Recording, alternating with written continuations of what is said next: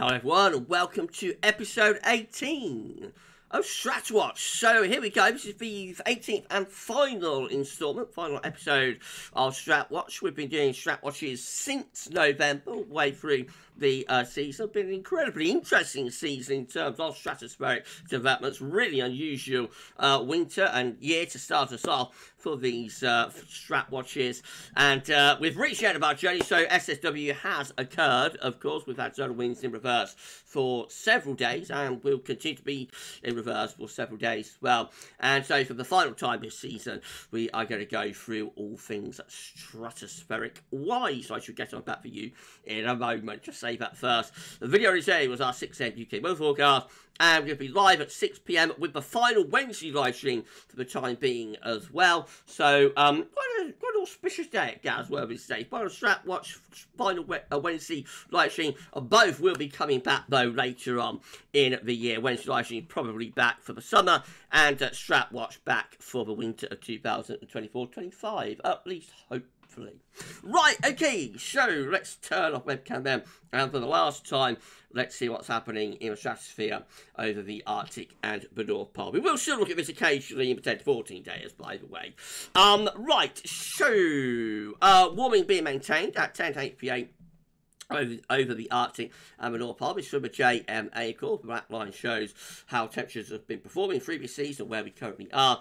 Temperature at 10 HPA versus the grey line, which is average of the trend line. So you can see we're hovering around minus 40 degrees at 10 HPA. We should at this point in March be around here, somewhere around minus 52, minus 53, something like that. So still above average temperatures at 10 HPA. And look how the season's progressed. It's been a very strange season, as I say. We did have a couple of colder interludes early in the season. So late November, we went a little bit colder than average, particularly noticeably so around Christmas towards the new year. We went down to minus 80, about the low point, I think, for the stratospheric temperature. But into the new year, we have the first SSW back to warming of the stratosphere. It looks quite dramatic, but it only reverses out of wind for about 24 or 48 hours. And since they've been very up and down, but generally trending above average, and I say that is where we currently reside. Now, if we go a little bit lower down to 30 HPA, there we can see that warming is being maintained as well. So we're currently hovering somewhere around minus 53, something like that maybe. At this point in March, you'd expect us to be around here, which is close to minus 60. So still above average at both 10, but particularly notably so at 30 HPA.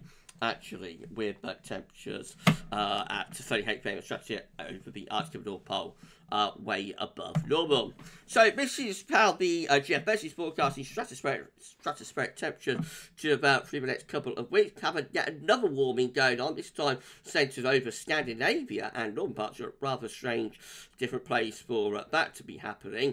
But anyway, that kind of fades out, and we'll just keep temperature generally above average, really, over the next couple of weeks. Gradually cooling it back down to around minus 50, something like that. But it does look like the PV is pretty much done there, I have to say. What is left of the PV looks very weakened and disorganised and whatnot. So, you know, the PV might have a go at reforming, but I think basically all of these continuous warming events and displacement events and whatnot have have really knocked it on the head.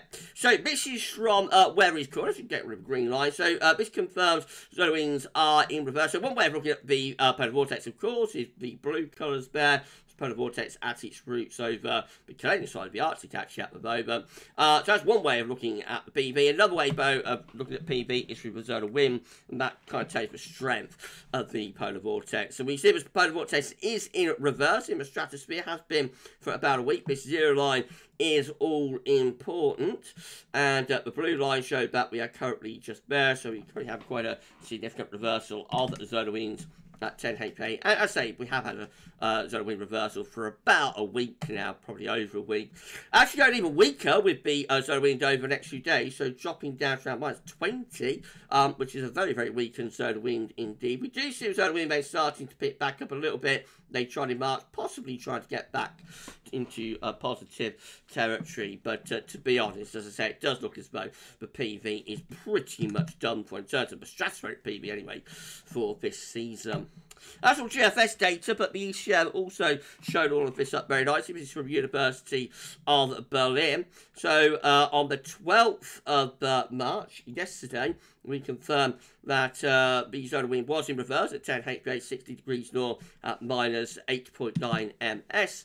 And day 10, still with zonal wind reversal, minus 10.8.3, minus 10.3, I should say, ms. That's the 21st of March. So a prolonged and extended reversal of zonal winds has already taken place and will continue to do so over the next 10 days. Go low down to 30 HPA. Well, yes, that level of the stratosphere zonal wind reversed on the 12th of March, went down to minus 0.3 ms in 10 days time. We still see a reversal of zonal winds at minus 5.7 ms. So this is a very dramatic stratospheric development, you know, to have such a prolonged reversal of zonal winds over so many days and weeks. Of course, the big unknown is what, if any, tropospheric response we will get to all of this.